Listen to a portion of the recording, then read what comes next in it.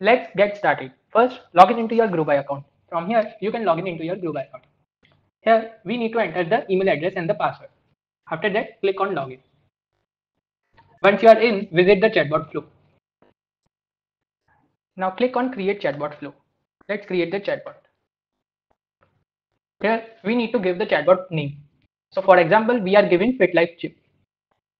After that, we need to enter the keywords, the trigger words. So I'm adding gym, Zumba, and the last personal training. After that, we need to select the chatbot type. So I'm selecting lead generation, and in the below, we need to select the platform type, which I'm selecting WhatsApp. In the below, you can see the WhatsApp numbers. So I selected already a number on which I want to activate the bot. Let's create the bot. Now let's create your custom flow.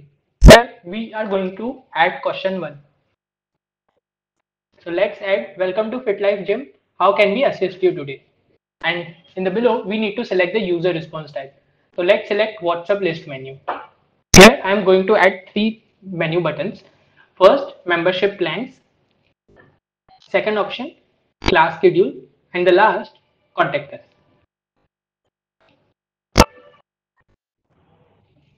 After this message goes to question number 2. Here we are going to ask what type of membership are you interested in, and in the user response type we are going to provide list menu again.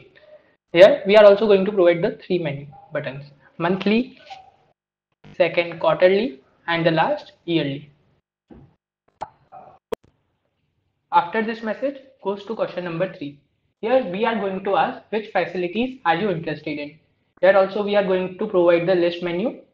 Let's say gym, Zumba, and the last personal training. After this message goes to question number 4. Here we are going to ask what time you prefer to visit. Here also we are going to provide the list menu. Let's say morning, afternoon, and the last evening. After this message goes to question number 5. Here we are going to write a message. Please let me know when you are planning to visit the gym. And the response type we are going to select WhatsApp message. After this question, jump to thank you. And lastly, we are going to thank you the customer. Now let's review the chatbot flow once and then save the chatbot. Are you sure you want to save this flow? Click on yes. After saving the chatbot flow, here you can see the chatbot name and the active status. It's showing active. Now let's test the chatbot flow on WhatsApp. Let me open the web WhatsApp.